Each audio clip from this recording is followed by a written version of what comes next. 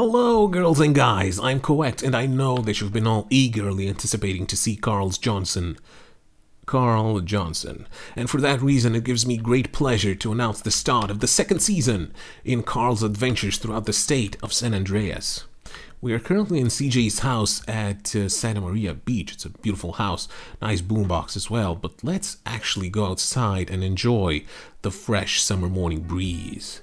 Ooh. Look at that, the ladies have already taken to the beaches looking for some sun and perhaps even some romance. So, hey baby. Take a bath or something. Move on, bitch. Yeah. What are you doing? The ladies are insulting us. Oh no! Run, CJ! Look, her boyfriend is after us as well. Oh man.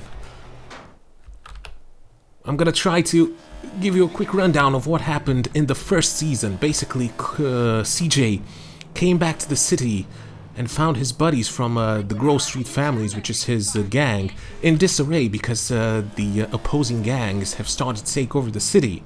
So what we had to do was to fight our way inch by inch in order to fully regain possession of all territories in the city. So I'm now happy to say that the entire city, all of the gang areas belong to us, belong to the Grove Street families. Ooh. Yeah, nice. We've also been assaulted by a couple of police officers numerous times, really, and we also had to rescue some people by pretending to be paramedics.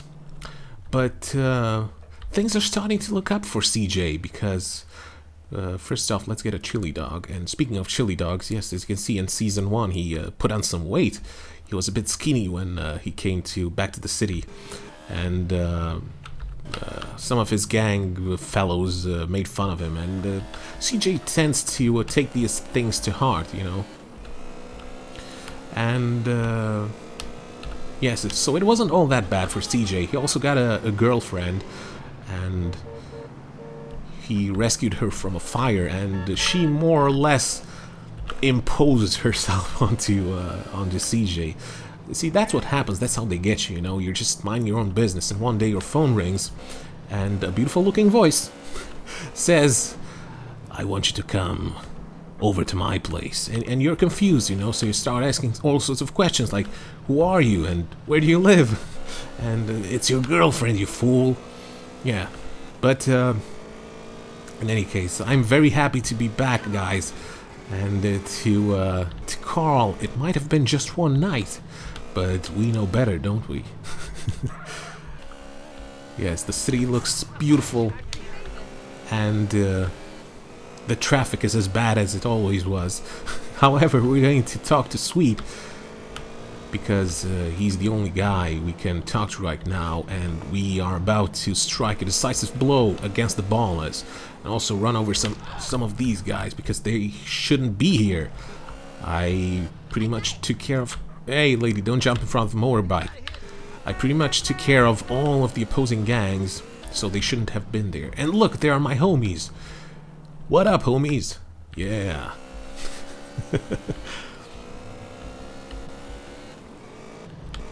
So right now, Sweet has a plan for striking a decisive blow against the Ballers. The Ballers was the biggest gang, biggest opposing gang before we came to the city. Let me just park this in the garage. Yeah, that should be good. So take some money. What up, homies? What up, dog? Yeah. Man, what is those, man? You look G'd up. Yeah, I know. Hey, Carl, it's me, Denise. What's happening? We gonna hang out or what? Yeah, for sure, baby. I'm gonna come through and pick you up. Yeah, we're gonna go and pick up Denise a bit later after we take care of this business we have here with Sweet. So this is it. This is when we show the Ballers what banging is all about.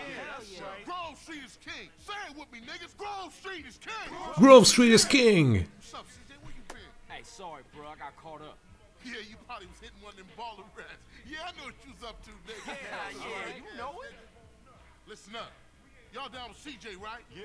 Of course. He's been through a lot. I mean, we all been through a lot. But CJ's helping us clean up the hood. He's taking the fight to the enemy. Yeah. Tell us how he used to bang. Yeah. Oh, What it used to mean to be a Grove Street family. that's right. CJ, you my brother, my running dog. I should have never doubted you. It's nothing. But you're home now, partner. Yeah, that's right. Home. For sure. Listen up. I want all y'all to go get heated and meet me downtown under the Mulholland intersection. We gonna roll on these baller motherfuckers. All right. I see y'all in traffic. Yeah, let's roll. Yeah, for sure. You in? Hell yeah, I'm in. I'm your running dog, sweet. Yeah, my nigga. All right, you go get heated up, and I'll meet you at the crossroads. Okay. Oh, Denise. I told you I'm gonna pick you up later.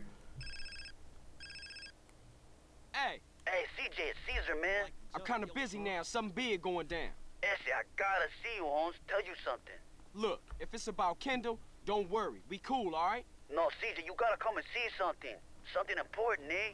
Well, it's gonna have to wait. This can't wait, Holmes. If I tell you, you won't believe it, Essie, I swear. Ah, okay. I got about 5, so it better be good. Where you at? I'm under the freeway, north side of Verdant Bluffs. What's going on over there? What's happening? Who's driving this car? Oh, you know what?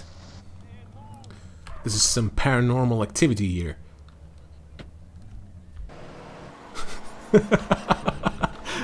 Beautiful. Things like this can only happen in Los Santos. This is why I love this city. Yes. Now, all of the areas, or rather, all that green tint you can see on the minimap is symbolizes the fact that all these neighborhoods, all of the streets are ours.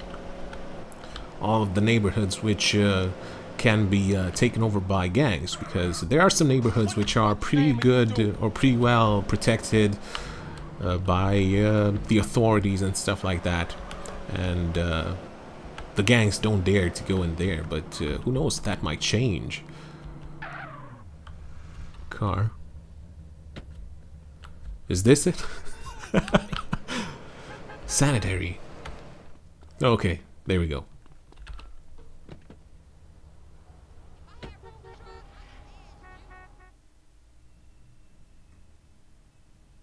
So you dragged me way across town to see what?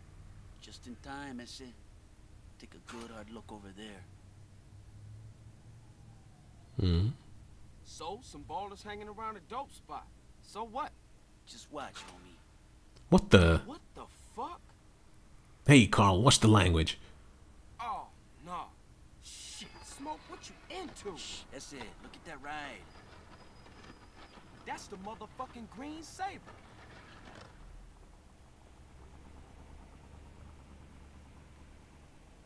I can't believe this. Shit, Smoke? Crash making you sell us out? Moms! Sorry, Essie. I heard a rumor and poked around.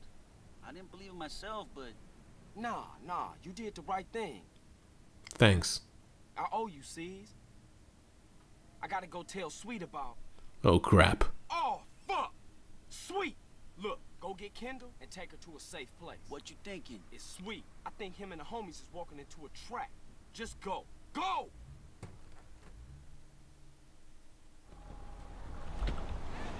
Ambush. Crap. Oh, man. I trusted those guys. Oh, man. I gotta warn Sweet. Move it.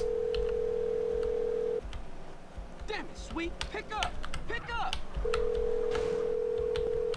Hey, what's up? You called me, but I ain't pick it up.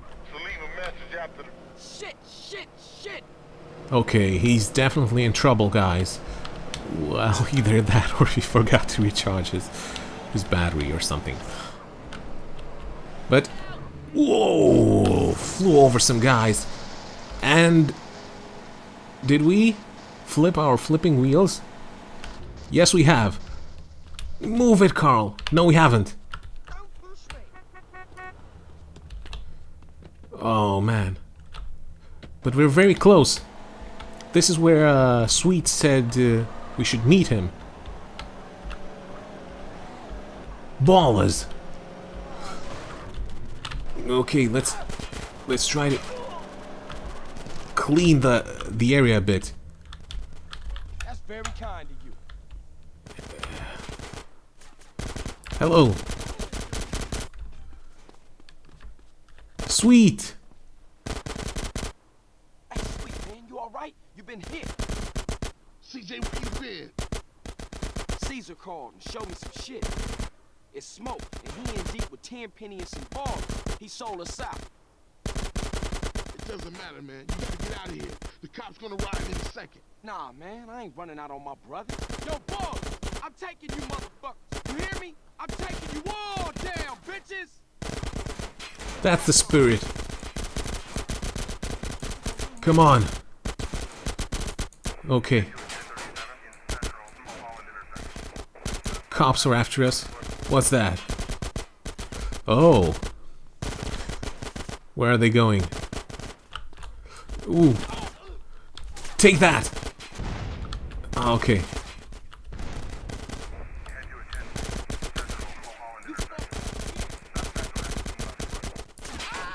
Who is shooting? Oh, man.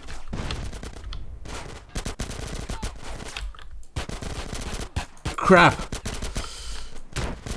Get those guys.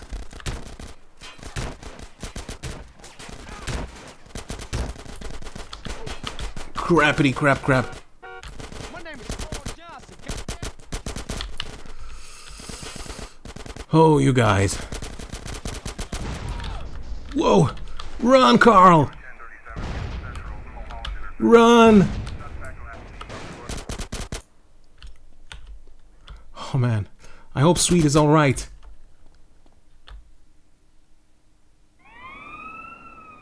We've just started Season 2 and this is already a disaster.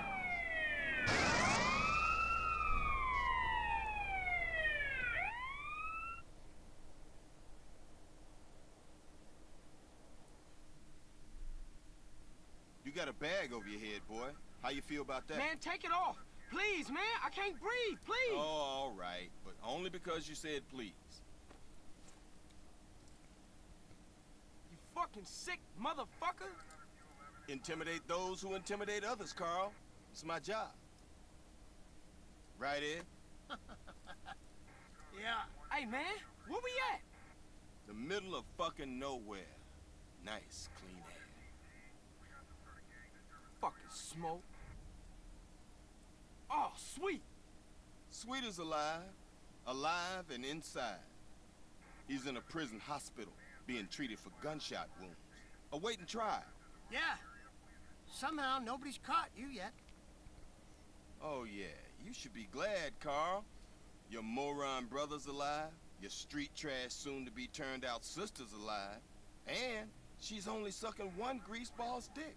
You mother. Things are going pretty well for you, Carl. So behave, nigga.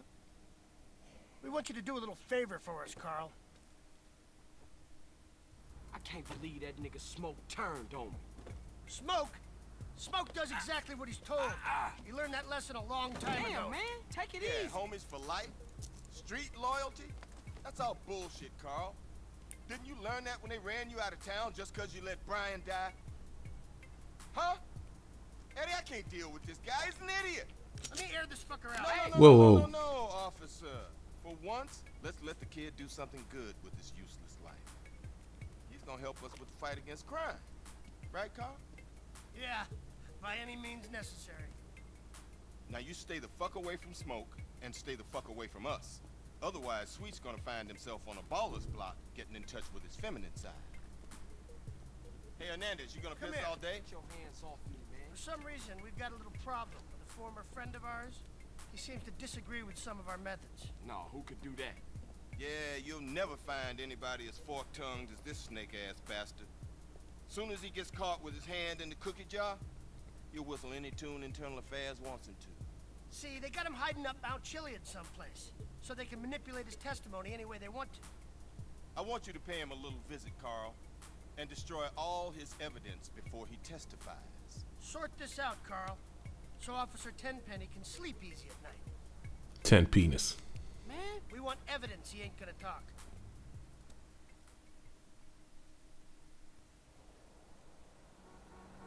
Alright guys, we are in Angel Pine. I don't know where we are exactly. Well, except for the name of the place. We have a camera and no other weapons. And Carl is badly injured. Badly injured. So, let's take a look around the place a bit. It's late night. A XXX horror special. Chuffed to bits. Oh, I wish I would have seen that. Unfortunately, we've missed it. I don't think it's playing at this hour. Let's go into the Clock and Bell and get ourselves a meal. Clock, how can I serve you? Give me something big. Something. Yeah, that's the Clock and Huge meal. Don't choke on the bone fragments. Hope you choke a doodle-doo. Yeah, and a medium one, please, as well. Enjoy a doodle-doo. Thank you.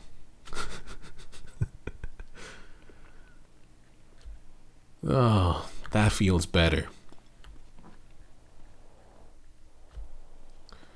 Now, what else is there around here? There's a ladder going up there, but yes, we should also get some guns. Hey, flowers in the trash. Oh, that reminds me, Denise. Damn it! What's gonna happen to Denise now? What's gonna happen to my homies? What's gonna happen to everybody? At least we have a police bribe over there. And ooh, you get in motel. Let's take a look at that first. Well, there are some cars. Yeah, Carl is tired. Let's see, luxury for less clean rooms. No, luxury for less. Clean rooms, swimming pool, free cable TV, open 24 hours. Let me in. It's supposed to be open 24 hours. Well, okay, guys. Let's go, and there's a property we could potentially buy here. A house for sale. So let's go over that way. Right next to this restaurant. Hey. This is what we need. And $20,000. Yeah. Yeah. Whew. Okay, let's see, what do we have here? A nice little TV, some food. Let's look at that. Chocolate chip cookies. And what else? A bathroom. Some porn. No, they're just some books, I think. And a nice fireplace. I like this place. Uh-oh. A picture of a cat. That's problematic because you see Carl has an Oedipus complex, which means he can't stand cats. But in any case, guys, we will be back with Carl after he gets a bit of rest, and we shall see you in about 6 hours.